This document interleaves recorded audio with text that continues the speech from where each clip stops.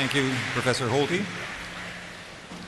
Professor Stephen Smale's contributions to topology, geometry, dynamical systems, numerical analysis, and computational complexity theory are fundamental and extensive. To avoid stultification, I'll mention only a small sample of these accomplishments. In his PhD thesis in 1957 at the University of Michigan, among many other results, he proved that it is possible to turn a sphere inside out smoothly with no cuts or wrinkles. In 1960, while he was visiting the Institute of Pure and Applied Mathematics in Rio de Janeiro, he carried out some of his most renowned work. He devised the well-known Smale horseshoe, pictures of the first iteration of which appear in your handout brochure, and he settled for all dimensions greater than or equal to 5 the famous Poincaré conjecture, a fundamental conjecture which had been bedeviling topologists since Poincaré first stated it in 1906. This work led to his winning the Fields Medal, the highest award in mathematics. Professor Smale has written of that idyllic time, quote, "My best known work was done on the beaches of Rio de Janeiro." When one considers this setting, this work must have required not only Newton quality insight, but also formidable powers of concentration. The Fields Medal was awarded to him at the International Congress of Mathematicians in Moscow in 1966. The Vietnam War was dominating the world scene. Upon receiving this award, when the Soviet press interviewed him, Professor Smale castigated the U.S. for its role in the war, much to the pleasure of the Soviet newspapermen. Their pleasure evaporated quickly, though, when Professor Smale then leveled equally scathing criticism against the Soviet Union for its suppression of the Hungarian uprising a decade earlier. This outspokenness, together with his work in the free speech movement at Berkeley, did not pass unnoticed. As far as I can determine, Professor Smale is the only recent Nobel Conference speaker to have been issued a subpoena by the House Un-American Activities Committee.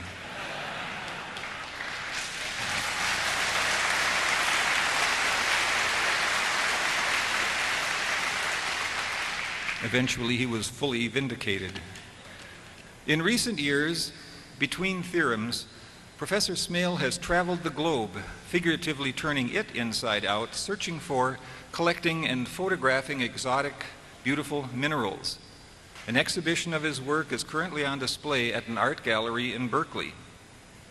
He has also, the last couple of years, taken time out to experience firsthand turbulent motion of fluids by sailing a 43-foot yacht to French Polynesia and back with a total crew of only 2 other mathematicians. 2 years ago, he and his wife spent 2 weeks in a remote area of Kenya with their daughter, she studying hyenas, while Professor Smale would tease herds of wild elephants by darting among them in his Jeep. We are grateful that that Jeep didn't fail him, and Professor Smale is here today to speak about the role of mathematics in chaos. Professor Smale.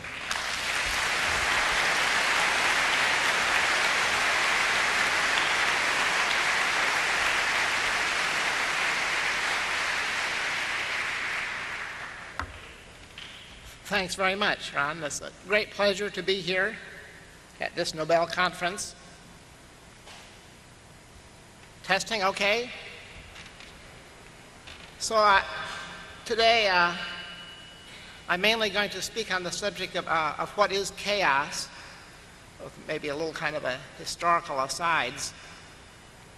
But let me start with some my own personal perspectives on the questions of just how can mathematicians contribute to science? How does mathematics contribute to science? Let me test this out. Is that very visible? In fact, what I want to do is to talk about these perhaps 3 different rather arbitrary ways in which mathematics contributes to science. In my own viewpoint, perhaps very biased, is that I have them listed in order of importance. And moreover, I was writing up my paper for this proceedings of this conference. I wrote a few paragraphs before I got stalled. And that deals with the first, how mathematicians can make a contribution to science through discovery, as I say it. And so let me read a few of these, couple of these paragraphs. Since the mathematical universe of the mathematician is much larger than that of the physicist, mathematicians are able to go beyond existing frameworks and see geometrical or analytical structures unavailable to the physicist.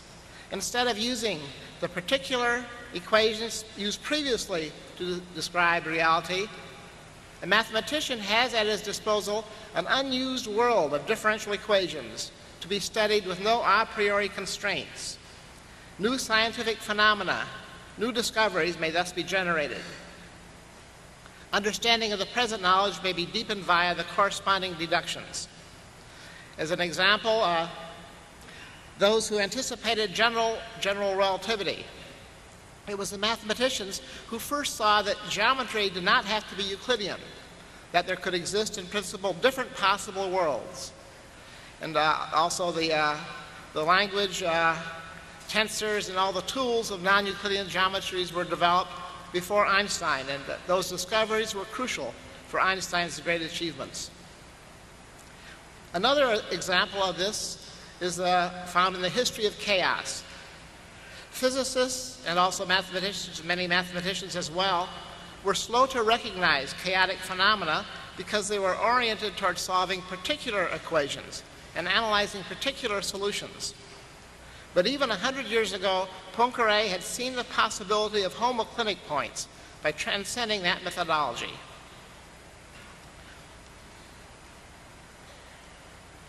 Let's see, I have another slide. I was a little depressed this morning, though, because I was going to talk here today about trying to explain what homoclinic points are. That's, in fact, kind of the main goal of this talk. I was talking to Heinz Ido Peitgen at breakfast, and he said it took him 2 months to understand homoclinic points. And so I don't know. Maybe I can give some kind of a glimmer of the idea, at least, today. So the more recent development of the theory of homoclinic points after Poincaré, much after, occurred when mathematicians took the bolder step of looking at the completely arbitrary differential equation, no longer tied to the physical world. This gave the freedom to create geometric constructions, unhampered by specifics. In this broader picture, the centrality of homoclinic phenomena became clear, and an appropriate analysis carried out. That analysis was then applied to the traditional equations of engineering systems. Well, to go on a little bit, there's another example of mathematicians' contribution via discovery, I think, is the Ruel-Takens theory of turbulence. The second way that mathematicians have contributed to science is a kind of consolidation of physics. I sort of identify physics and science here too crudely, perhaps. But mathematicians have done an important contribution to physics by making the physical theories, which are oftentimes too fleeting. They come and go too much, perhaps. But sometimes the mathematicians can help nail down those physical theories to give them a great endurance. I'm thinking, first of all, the mathematical foundations of quantum mechanics, where we have spaces of states, Hilbert spaces with their operators, usually given by differential equations, and that formalism has made a kind of consistency proof of the theory of quantum mechanics, at least. Well, I think not only just for mathematicians, but for scientists in general, that kind of solidification or consolidation has really been important to make quantum mechanics as solid as it is today. Another example is the Lanford proof of the Feigenbaum conjecture. I think The main things were the discoveries of Feigenbaum, but they were consolidated by giving them mathematical proofs.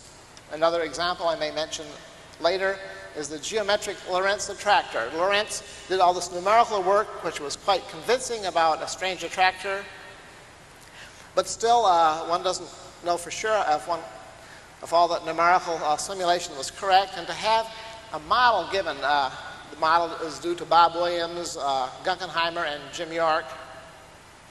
They have a mathematical model which was completely understood, which looked very much like the numerical work of Lorentz, did consolidate Lorentz's discovery. And I sometimes think that that kind of consolidation is not appreciated by maybe the public at large. There's a third way in which mathematicians contribute to science, this descriptive way.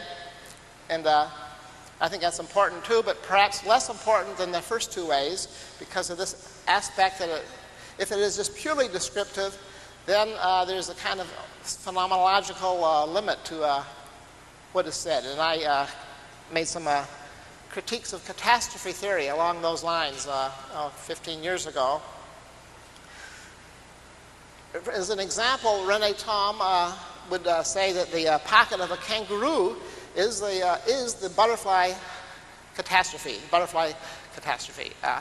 And one couldn't argue with that, but on the other hand, there's a kind of limited insight just a purely simple description gives. It's limited. And then the question, which I hear put to me many times, how about my criticisms of catastrophe theory? Does that apply to chaos and fractals? And well, maybe I won't go into that here.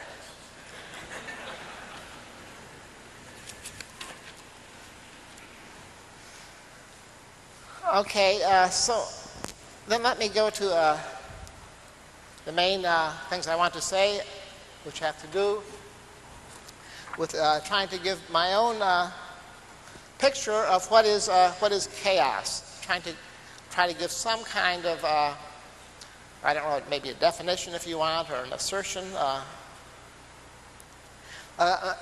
answer that people would most likely give to the question, what is chaos, is, well, I think Mitch Feigenbaum did that in his talk, a dynamics with a sensitive dependence on initial conditions. And it's very hard to argue with that. But perhaps one would like a little more, and that is some quality of robustness of the dynamics. When I say robust here, I mean that those properties are preserved under some kind of very minor perturbations of the parameters of the system. And if, for example, you had sensitive dependence and you change the parameters ever so slightly, that dependence would disappear. It would be hard to call that really chaotic, truly. So I'd like to add that the dynamics be robust. And what I want to do now is propose a little different answer to the question, an answer with a mechanism, an answer that chaos is so-and-so, with some kind of, give some kind of deeper picture of what is going on and explain why this definition generates the sensitive dependence and also the robustness. So this assertion here, or definition, will have these properties up here, the sensitive dependence, the robustness, and it will also have a mechanism involved. And so this statement is, chaos is a dynamics in which there is a homoclinic point. And to be a little more technical, I should say a transverse homoclinic point. So I would like to explain that statement and defend it.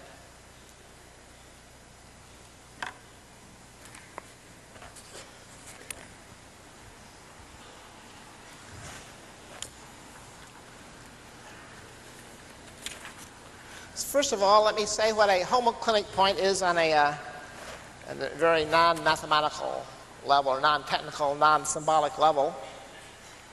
A homoclinic point, I should say a bit of history here. I've already mentioned Poincaré, and as far as I know, Poincaré was the first to really maybe even see homoclinic points at all. Probably was. A homoclinic point, then I think the terminology is due to Poincaré also.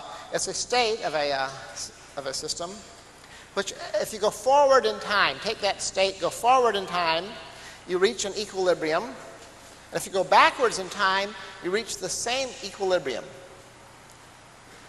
And you could replace more generally the notion of equilibrium with a periodic solution. So this seems like a fairly harmless kind of a phenomena. Just a state which in forward in time goes to the same place where it went backwards in time. This seems really an innocuous kind of statement. But I'll try to communicate how this is such a powerful idea that it really can be identified with the notion of chaos in some reasonable sense. When I say this is a definition of chaos, is the existence of a homoclinic point, I'm not saying it is the definition of chaos, because I think there could be many definitions for chaos as there is for most things, and I just am proposing one definition which I like a lot. The definition that chaos is a dynamics which possesses a homoclinic point.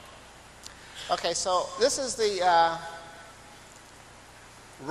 this is a true statement, but I want to be a little more mathematical about this, give a little more, slightly more technical definition of homoclinic point, and eventually construct them and try to see how they work.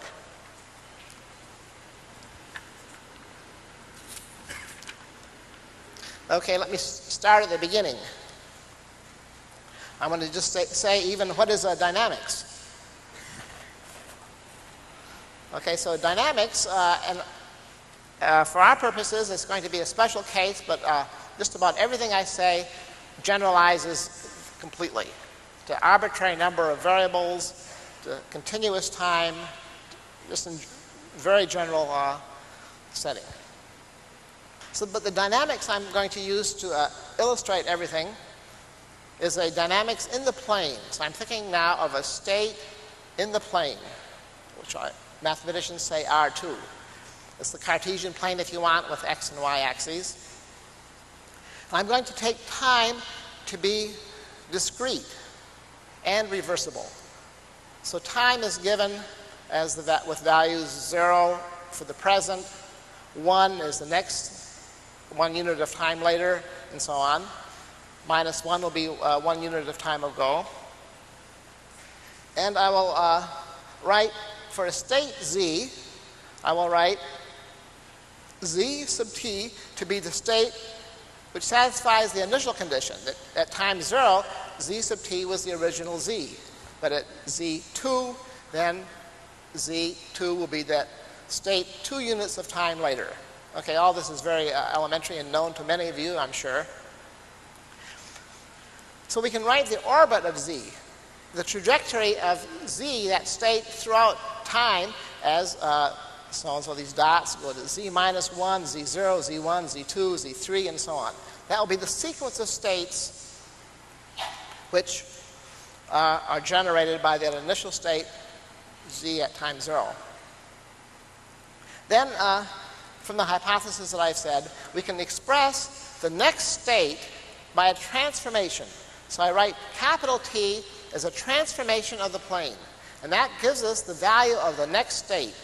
So I put any state in our equation here, and I will produce the next state by this transformation, invertible transformation of the plane. Now, for many of you, this is might be a little tricky, but I'll give an example. And I'll give an example which is going to be a simple example, but if we really understand that example, we'll be on our way to understanding homoclinic points. Okay, so the example I'm giving is not chaotic. It's a linear dynamics. And we have this picture. I hope that's visible. It's not too visible to me, but it's okay. It should be higher, like this. Oh, okay, there's a little bit on the bottom there, isn't there? Okay. All right. So this is an example of a transformation of the plane. I better move it down a bit. Yeah, there's the transformation t in this case, given in terms of Cartesian coordinates x and y. So if we take a point, for example, z0 in the plane, so z0 will be a state. We want to see where z1 is a unit of time later. We apply this little tiny formula. We take the x coordinate, double it. Take the y coordinate, take half of that. So we move down here by half and out here by 2, and we get this point, z1. So this dynamics takes this state to that state in 1 unit of time. Then if we apply the dynamics again, we move down by half and over by 2, and we get a point somewhere over here. So points are moving like these arrows direct us. If we apply it again, then we go out here somewhere. So points like this are going to be moving along in a hyperbolic-like shape under time.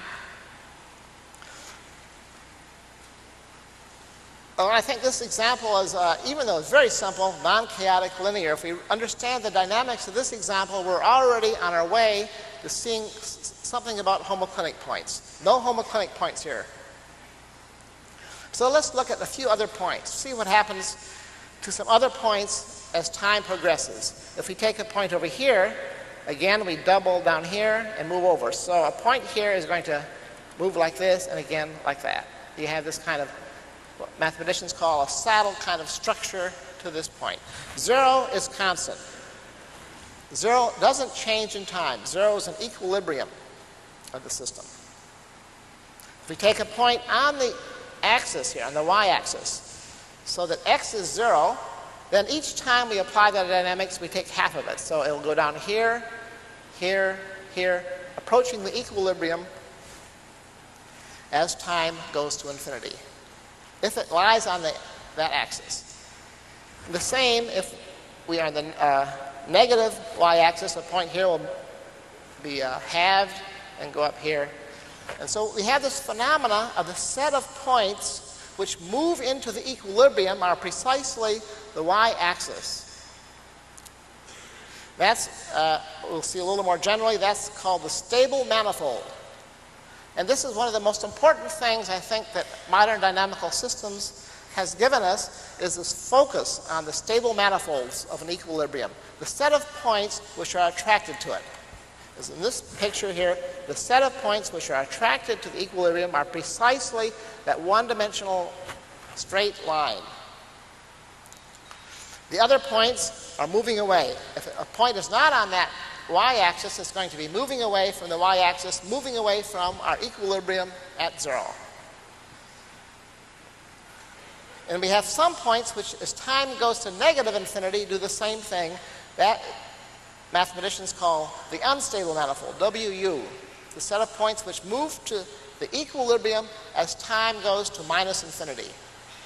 Okay, so we have this kind of structure of our linear transformation, the two axes, the x-axis and the y-axis, which give us the set of points which are asymptotic to the equilibrium, asymptotic to the equilibrium as time goes to plus or minus infinity. Okay, so I hope that I've given you some idea of this particular example, because that's, as I say, going to be quite important for us.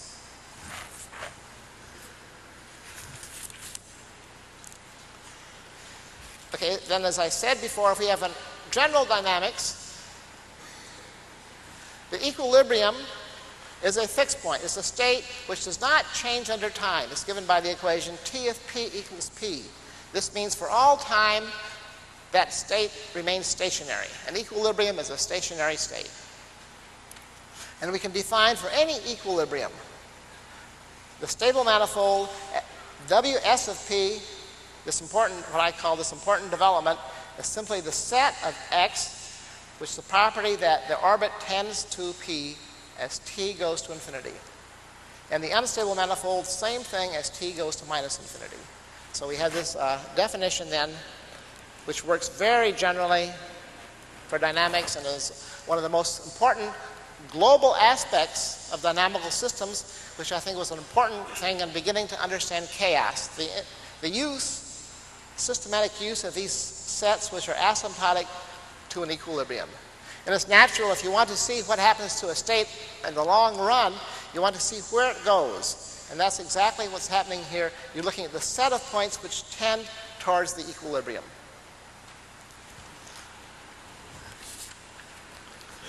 Okay.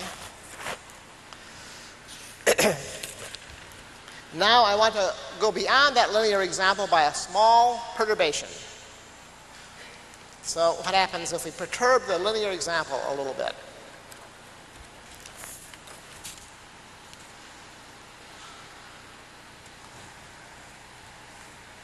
Yeah, tell me if I'm off the picture sometimes. I guess that catches the main thing. Okay, so what I've done here is suppose we have some kind of change in the parameters of the dynamics. Not very big, but just a small change in the parameters of the dynamical system, which was given on the previous slide, to make it nonlinear. So there's a different dynamics now. And so what has happened now is that set of points which are asymptotic to the equilibrium P, we still have an equilibrium P, the set of points will no longer be a straight line but a curved line like this. So all these points are going to be marching down here under time. These points also are going to be marching towards P under time. The points in WU of P that I've marked here are going to be marching away from P precisely along this curve WU of P. And other points are going to look much like in the picture of the linear case. Z0 will map to here like this, Z1 over here. So these other points are going to be marching along here until they get to the influence of this set, and then they're going to be marching out. So we have this picture. I should see, did I lose it? Yeah, now this picture here, we already see the phenomena, which is crucial for chaos. We have a strong contraction of points in the direction, in the y direction. In the vertical direction, points are being shrunk because of this half in the formula. These points are being shrunk. Points in the x direction are being expanded by the factor 2, so points here are being pushed apart. So we have the contraction along here and the expansion along here. And that's, I think, one of the crucial features, signatures of chaos. And that situation prevails over here in this picture, which is no longer linear. The points over here are going to be moving along here until they get down close to this and then moving out here like this. So you have these lines here and like this.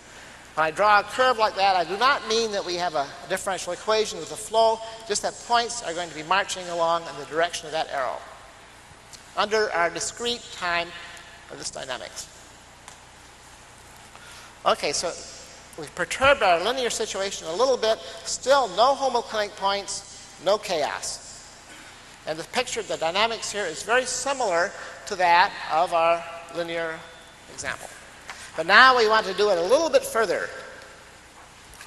I want to make a little further perturbation. So now we have something which might be called strongly nonlinear, or maybe altogether a big perturbation.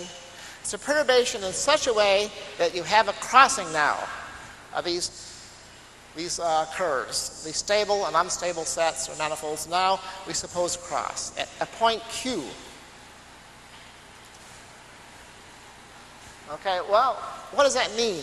Remember I said a homoclinic point was a point which tended to equilibrium as time goes to infinity and as time goes to minus infinity. So that means precisely an intersection of this curve with that curve. So from what I've said so far, we can see a homoclinic point is precisely an intersection Q then belonging to WS intersection WU. And it's not the equilibrium itself. That's a homoclinic point, one that tends to equilibrium forward in time and backward in time.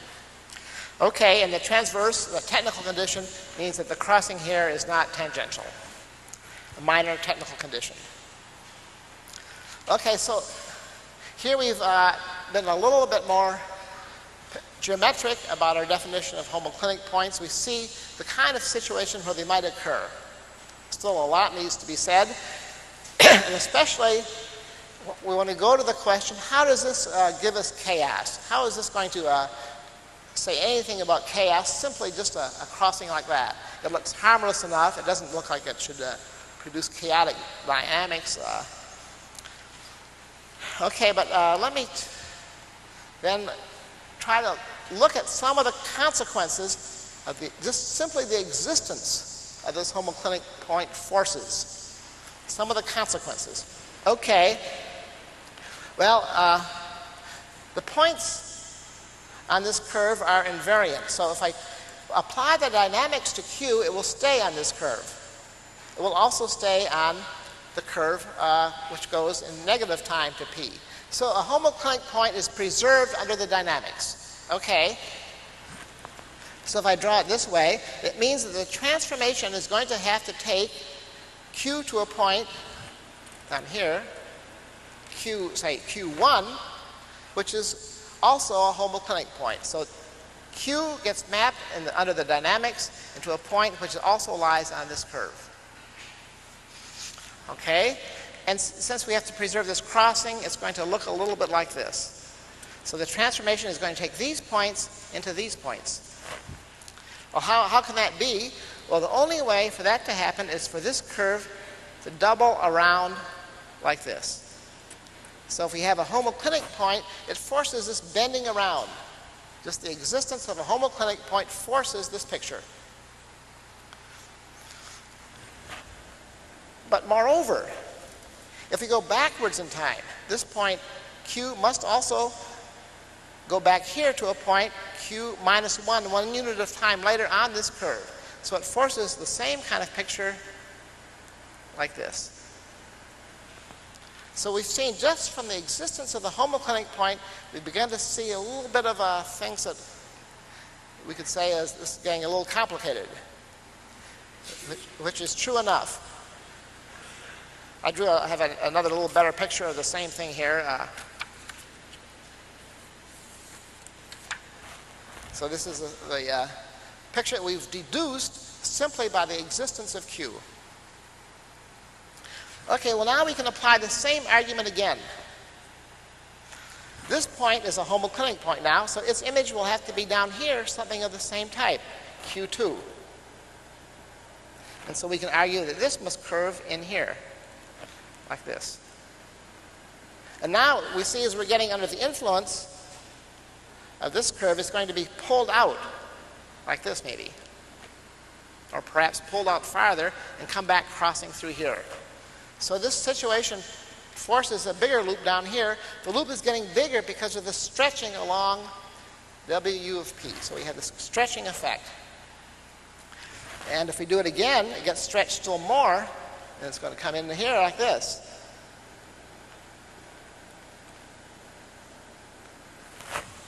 So in fact, we get more homoclinic points crossing here.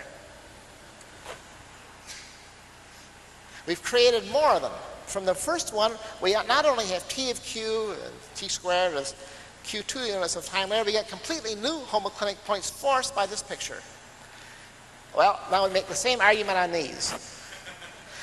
Poincaré wrote that I will not try to draw the figure implied by the existence of a homoclinic point, and I think maybe I better stop. But here's the same thing, and maybe a little cleaner. You get the new homoclinic point there where the same analysis applies to that. That creates many more new ones, and pretty soon you get confused. I hope I've communicated a little bit of why this kind of complication follows from our original assertion of just the existence of the homoclinic point. But how to deal with this, this complication? One can't quite say this is chaos. So far, this is just a mess. But maybe it's suggestive that this could be chaos. And in fact, as I asserted, chaos is the existence of a homoclinic point. I need to do some more justification. So what we'll do is we'll take in our original picture, if I have that very handy here. Yeah. No, the original picture is messed up. But the original picture, remember, of a homoclinic point looks something like this. Here is our P, and here is our Q. So remember now we're shrinking along this arrow. We're shrinking in, and we're expanding along this arrow from P to Q this way, shrinking this way. So what I do is to take a little rectangle which covers that area. I take a little rectangle like that. I take a little rectangle like that, and that's going to be shrunk in this way and pushed out this way. So if I take that rectangle in the picture, if we look at it sufficiently number of units of time later, it's going to be pushed out along here. So we have this picture. This rectangle is being shrunk in this direction and expanded in this direction to give us this new rectangle which is just placed over it with our point P in here. Okay, so let's try to straighten that out. What this then is just going to motivate this picture which is drawn in our program even, the horseshoe. So if we just take this and we make one of these rectangles into a square, we get this picture. So we keep the same general configuration, but just put it into a little more place where we can analyze it. So now we have the square here. Well, I messed up the square, but it's you can see it's almost a square. And by the construction, it gets shrunk this way and expanded this way. So it's shrunk in this way and expanded out in this way. So it gives us a long, thin rectangle and bend it around and then place it back here, and we get this. So what is going on here is the following. We have the square is mapped onto this bent rectangle in such a way it takes AD, this line, into A prime D prime. And it gets bent around, and if you think through then, this gets turned around so that BC gets upside down, and we get C prime, B prime. So the idea is that C goes to C prime. And so this rectangle gets mapped into the horseshoe. And if we are a little careful, we can see that if we have a homoclinic point, we must have this picture. And this is very, very general statement, works in arbitrary dimensions, and any kind of topological situation, any kind of dynamics. You will get this picture from, or a slight generalization of this picture from the existence of a homoclinic point. Okay, so now let's just forget about the homoclinic point, which was quite confusing, and let's just look at the dynamics of this picture in its own right. Forget what happened before, and suppose we have a dynamics given by just these boundary conditions. What does that dynamics look like, and what can one say about it? Okay. Well, let me just start this analysis and indicate how it goes. We look first of all at the set of points which go into this dotted rectangle. And if you follow through on this picture here, you can see the set of points which go into a piece like this. There's a little thick strip here, and that will be a strip like that here. So the set of points which are transformed into this long horizontal rectangle come from this vertical thin rectangle. So this gets mapped into here. Similarly, this rectangle, this long thin one, gets mapped into this one down here. And one can analyze the set of all points which persist in this square under all time, forward and backwards. They will be labeled by what time they're in this rectangle or this rectangle. So we just mark 0 here, 1 here. Say 0 here and 1 here. And we label a point by the rectangle that lies at time t. So that gives us for each time a 0 or 1. And that way, to each orbit of this dynamics, we have a sequence of zeros and ones. And one can show that any sequence of zeros and ones can be produced this way, so that the dynamics here of all the points which persist under all time, forward and backwards, all those points correspond to sequences of zeros and ones with a decimal point. And the dynamics itself corresponds to moving the point one place. So the dynamics is now just this. Okay, what's the point of all this? Well, what that does is to reduce the qualitative dynamical picture to this combinatorial picture. And in that picture, and this picture is of zeros and ones, one can, that had already been done for 50 years or so, answer all the almost all the dynamical questions can be answered by combinatorial playing around with these sequences of zeros and ones. One can say something about the periodic points being close to the homoclinic points. One can read off the homoclinic points from here. And so one can interpret all this now to points in here. So the homoclinic points will now correspond to a certain subset of these sequences of zeros and ones. So some consequences we obtain from all this. So first of all, one can do the following. One can just define a map which looks like a horseshoe. It's easy to do. One just takes that square, thin it out, and do that procedure I mentioned before to actually describe a dynamics which looks like this. So that kind of dynamics does exist, and we get immediately homoclinic points do exist. Something that, for example, Poincaré was never able to do. I don't know if he ever tried. In fact, in those days, I don't think they tried too hard to prove theorems. But in any case, it would have been difficult for Poincaré to try to prove the existence of homoclinic points. He visioned them. He could see them. He believed in them. But it's hard for him to be able to really assert their existence in any kind of rigor or any kind of a constructive way. That he didn't have the way to construct the homoclinic points.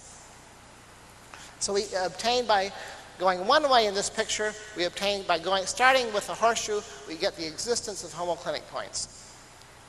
Then we can also analyze the homoclinic points, as I said. We conclude lots of these questions about nearby periodic points. Sensitive dependence now follows from the picture. If you look at it very carefully, you see the sensitive dependence on initial conditions, and that goes back to these contractions and expansions. From the contractions and expansions, you see all the points which persist in that square do have sensitive dependence. Moreover, we get the robustness of the same.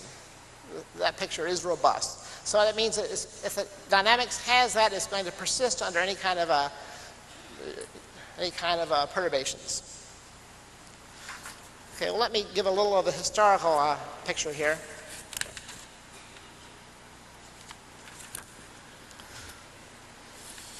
Jim Glick, in his book Chaos, I think has a nice, accurate account of the horseshoe. Let me just detail some aspects of his account. So that's, in the background here, we should keep in mind that homoclinic points had been, to a great extent, lost. Poincaré had found them and everything. And Birkhoff had done some nice things with them.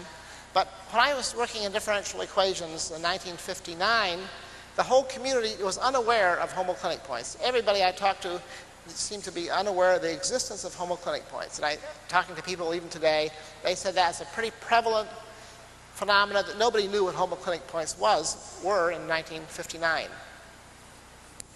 I shouldn't say everybody, but essentially they weren't part of the culture. Cartwright and Littlewood, great English mathematicians, during the war were given some problems on understanding the equations of electrical circuits as part of some war work they were doing.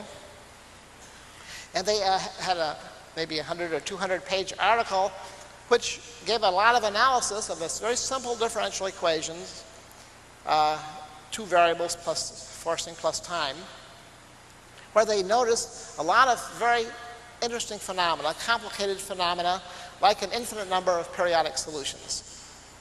And they detailed this out in a great but almost unreadable paper of this long, long paper, which I don't think people read except for Norman Levinson. Actually, Mary Cartwright is still alive. And I visited her at, I guess it was Girton College, I think it's Oxford or Cambridge, probably Cambridge.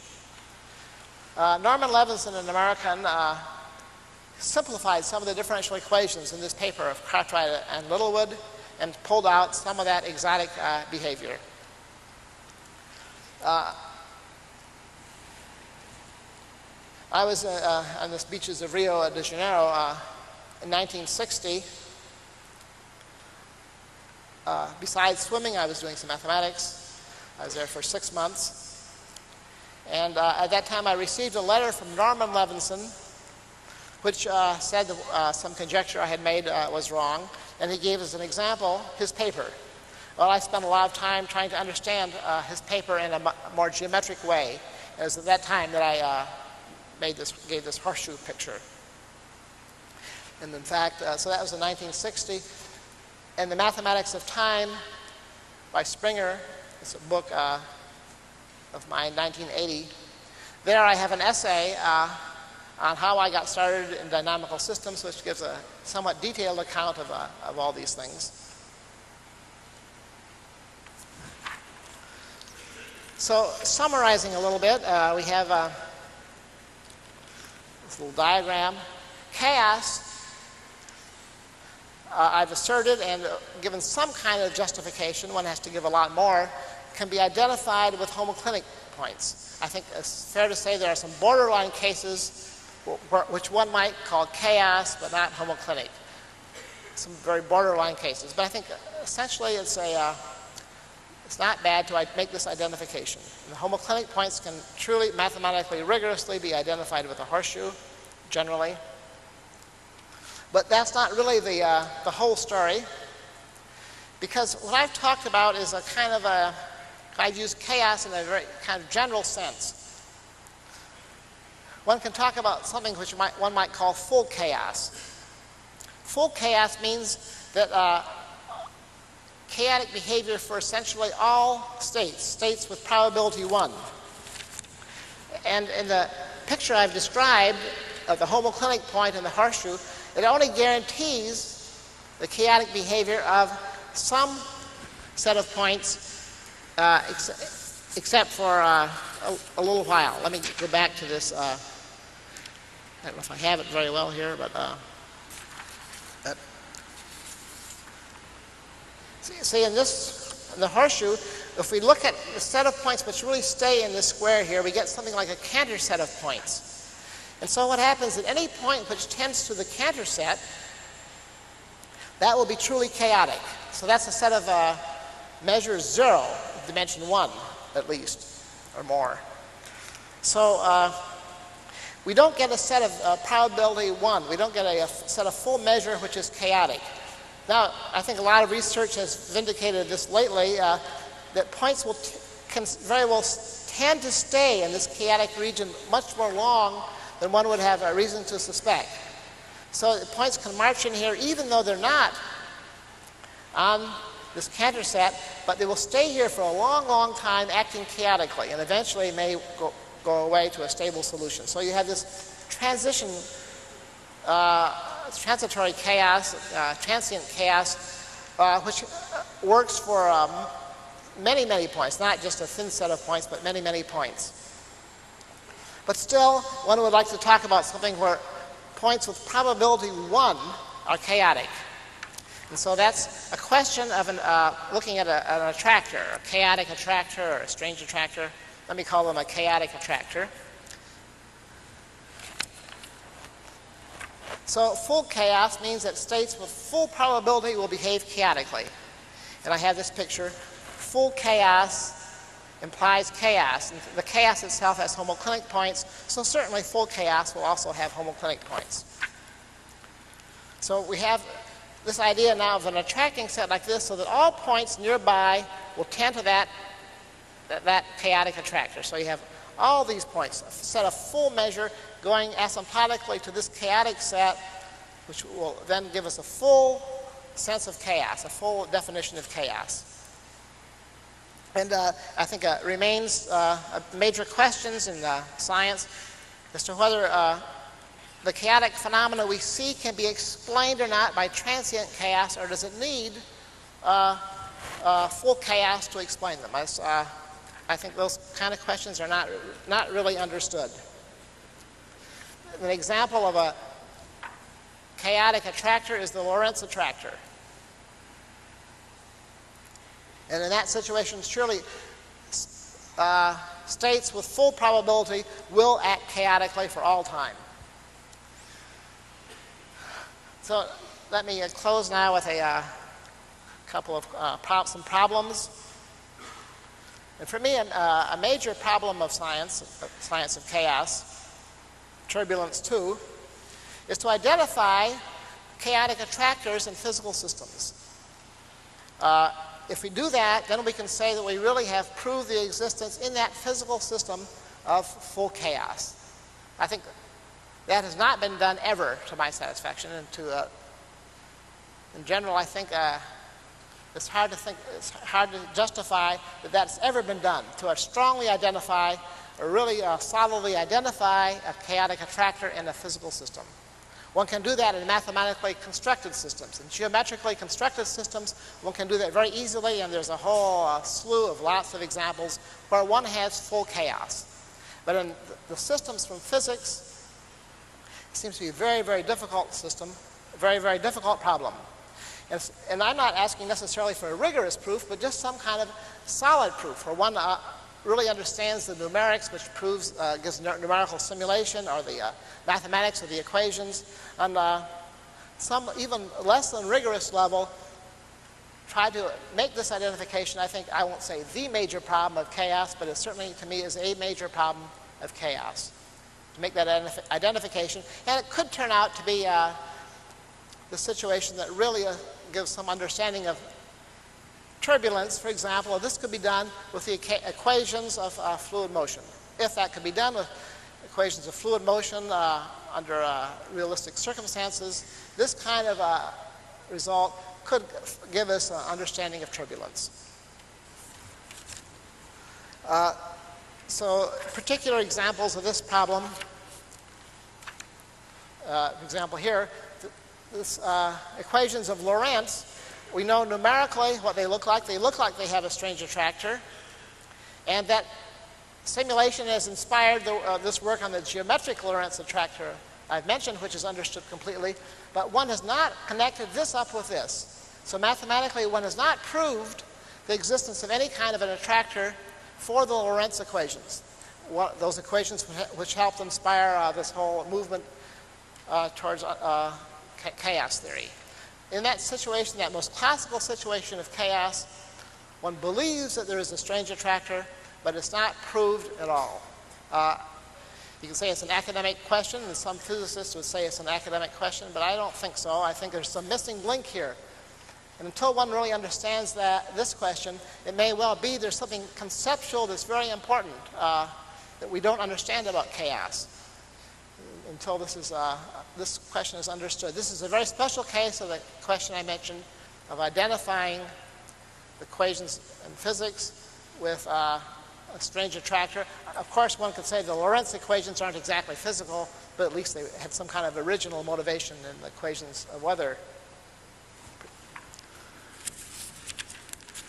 And the final one, question, well, I'm into question these days. I gave a talk in May on nonlinear systems, and my paper, which is finished now, was entitled Dynamics Retrospective, Great Problems, Attempts that Failed. So I talk about all the things I couldn't do for many years. And